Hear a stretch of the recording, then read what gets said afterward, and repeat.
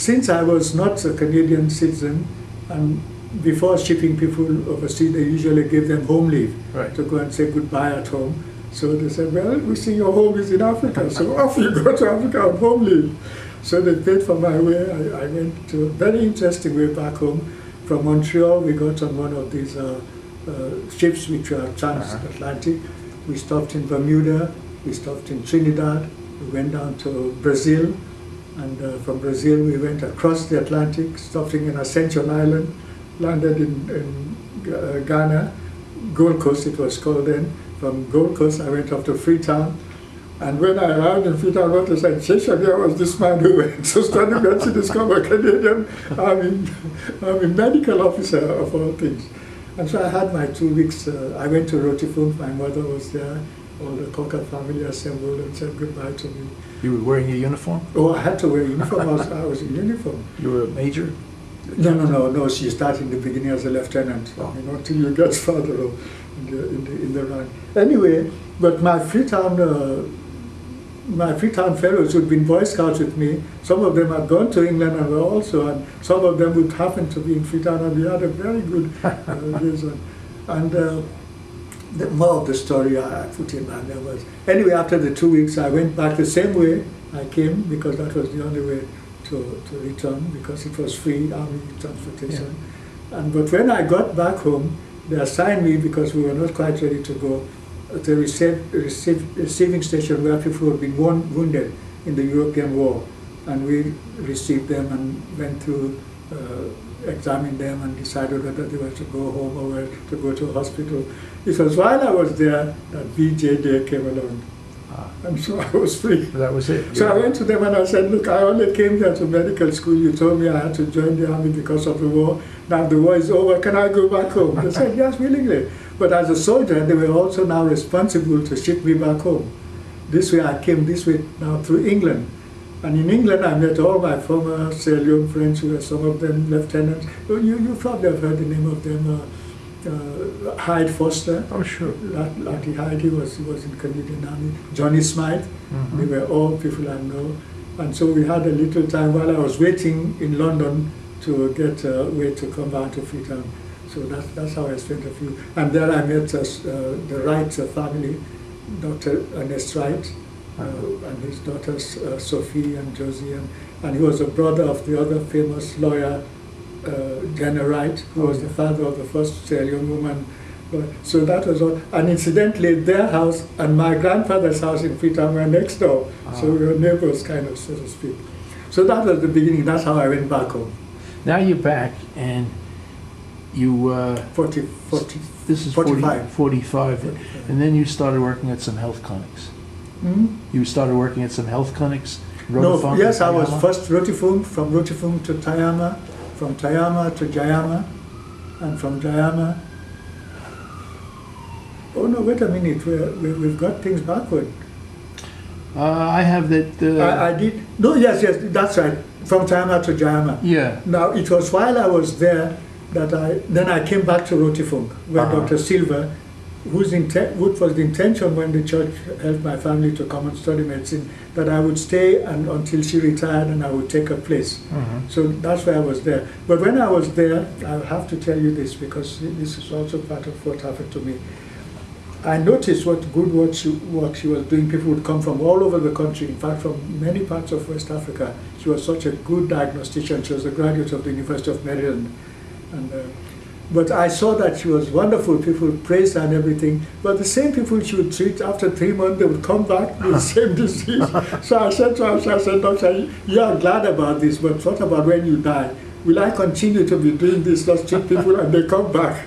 And I've heard that there's a thing like public health where you can do something. He said, well, unfortunately, we church people, we're not so much involved in that. We want to treat people and get them well and go back to America and tell them what good work we've done. I said, well, that may be good for you, but for me, I think I'll try a different line. So I told them, I said, look, I've heard that I could get a Canadian veterans scholarship to study, like the Americans had the Western thing. And the way I heard was, first I heard about the American thing, then I wrote to Canada and said, do you have a similar thing? And they said, yes, what do you want to do? I said, I want to go into public health. And you know, they got interested at once in military medicine, etc. They said, where do you want to go? I said, I've not yet applied, but shall I apply? And they said, yes, apply. If you're admitted, we'll pay your way. So I applied to McGill. I saw McGill thing, you know, and not McGill, rather Harvard. Harvard. I applied to Harvard. And Harvard said, yes, if you have a degree from a school we all recognize as one of the best schools in the world, McGill. So if you want to come, you can come. And so they admitted me and I came to McGill. And again, this time the Canadian government paid for my studies at Harvard. At Harvard. What was Harvard like? Mm-hmm. What was Cambridge like? You were living in Cambridge? Very interesting, very interesting. Of course, anyone from Massachusetts thinks that's the best state, and also they thought Harvard was the top school. Which I didn't know much about Harvard, incidentally. All the time I was at Ohio and even in McGill, I didn't hear about Harvard. But hearing about them, I said, oh, why not? And I spent a very interesting 1 year doing the Master of Public Health degree. But then comes the next branch of my story. On my way to study medicine, public health at Harvard, what happened? As soon as the young people, we had a Student Christian Association in Sierra Leone, and I was more or less a senior member of that. And as soon as they heard that I was coming to America, they said, look, we've just received an invitation to attend a conference in Norway, and the funds we can find, I'm sure we just have enough for 2 or 3 of us. But since you're going anyway, and your way is being paid, why don't you join us and be our leader of our team to this conference in Norway, in Oslo, Norway? So I said, willingly, I mean, it doesn't cost me anything, it doesn't cost you anything.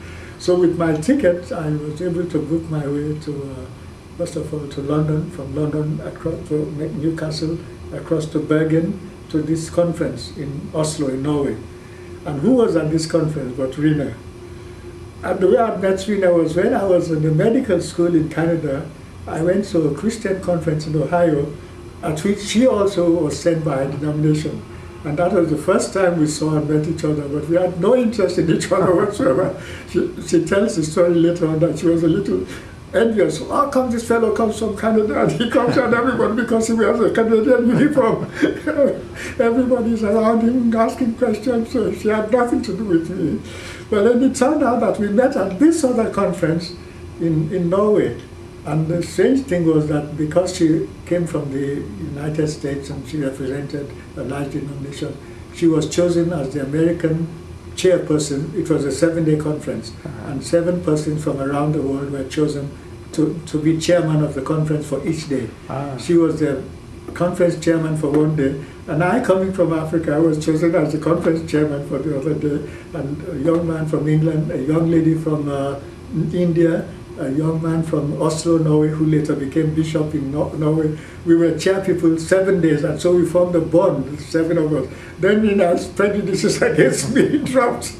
And then since I was coming back to the United States after the conference, we traveled, and the only available transportation then for students was an army ship, an army transport ship. And the only accommodation was in hammocks, hammocks on the thing. But it was fun. All of us students were, the large majority of passengers on this particular ship were students who'd gone to this conference in Oslo. So we had, it was, in those days, it was 6 days, a small ship like that on the Atlantic together. And so when we got to New York, Rina said, would you mind if I invited you to a conference in which I'm helping to organize? I said, well, sure, I can take time if it's not during the holidays. So at Christmas time that same year that we met in the summer in Oslo, she invited me to a conference in Indiana, and I came and joined her there. And on the way back from the conference, on the train back to New York, we decided that we were in love with each other. I'll be done. So then when I went back to Montreal, of course, I mean to McGill, Boston, Cambridge, Boston, she said, why don't you come and meet my parents? And I went and I met her parents, and we told them that we would like to get married and I'd like her to come to Africa with me. And they said, well, that's a little difficult, but we'll see. If she wants to, of course we can stop her. So at the end of my year at McGill, as soon as I graduated, we got married. No, we got married before I graduated. and she agreed to come back to Sierra Leone with me. That was the beginning of our teamwork. Just check this and make sure this. Okay, we have 39 minutes left here. So it goes very quickly. It goes very quickly. The facts are so, I just want to make sure I don't. yes, When the tape ends, I put another one yes. in. How did your parents react to Rena when they met her? Well, again, my father had died incidentally. Oh. My father died my father died when I was at Freemake College. Yeah. So my mother was alone. And we wrote and told my mother, of course, that we had been engaged because we were engaged before I graduated.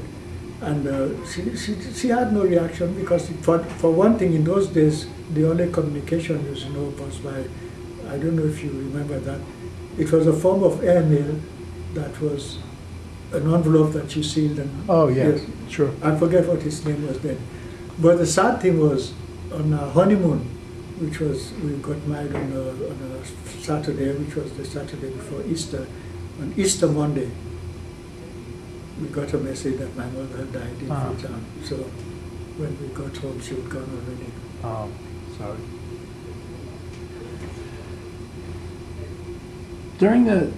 When did you first come in contact with Dr. Eastman, the old Dr. Eastman? Oh, it's a very strange story in a way, but it meant a lifelong friendship. Dr. Eastman was the doctor, government doctor in Moyamba when my older sister Alice was hurt. One of the male teachers got angry at her. You know, Harford School, my older sister was at Harford School, it was a girls' school. But they had teachers from different places. They didn't have many women graduates from the whole teach. There was a teacher, and I better not mention his name now, who got angry at her. She was working on the blackboard. That's the story we were told, working on the blackboard, and her chalk dropped. They were writing chalk on blackboard. Her chalk dropped. And when she stooped down to pick up the chalk, this teacher got angry at her and kicked her. He probably meant just to shove her away, but he kicked her and ruptured. This is what Dr. Eastman told us later. Ruptured her spleen, and she died of that rupture. So that was the beginning of the connection with Dr. Eastman, because then, of course, he knew who she was and knew about. And then, since he was a government doctor and had access to everything, he made friends with my father when he came down to Freetown, and so we became friends of the Eastman family. So when I went to Albert Academy, he naturally said, here's this young man whose sister had been there when she died from this injury. So he invited me to come and visit them for tea, the English tea, afternoon tea. And then I met his mother, who was, and also his auntie, who was Kesley Hayford. You've heard about yes. Gladys Kesley Hayford. Well, so I got involved in that family, and Dr. Eastman became a very close friend of mine. But the other strange thing was, when I was at Albert Academy, I got infected, and Dr. Eastman said, I think you've got tuberculosis. So he made the test, and the positive test, and he said, you've got tuberculosis. We'll see what we can do. We'll begin to treat you, and all that sort of thing. So again, I became his patient, and he was a close friend. So when I came back, of course, but before coming back, since I was already his friend, when I came back, I got to know him. I mean, he was a government doctor, I was a mission doctor, and when I came to Freetown, we talked. And he and the other Dr. Wright, who was a famous doctor, I got used to both of them. So when I came back now from abroad, you know, and was it at that time? Let me see, what was the connection?